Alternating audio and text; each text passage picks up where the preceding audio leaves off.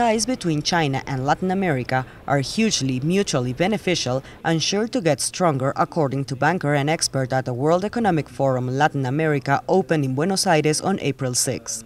La influencia de China y sus relaciones son cada vez más fuertes con América Latina. Ya dejó de ser solamente un comprador de materias primas, se ha constituido en un inversionista importante en América Latina. Y vemos también que empresas chinas como Huawei, Alibaba, van tomando mucho más protagonismo en los mercados latinoamericanos.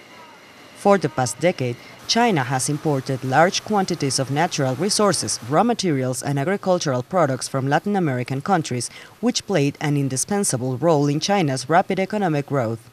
Yeah, the new normality in China is that growth will be slower. However, it will further focus on the quality of growth and technology. And as I mentioned on the panel, the other element of the new normality for everyone in the world is technology that brings us all much closer to each other.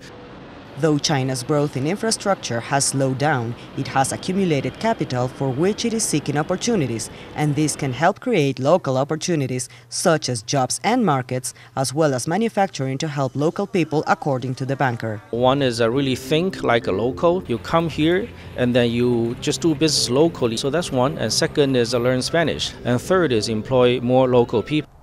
China stands as the region's second-largest trading partner and third-largest source of investment, while Latin America is China's seventh-largest trading partner.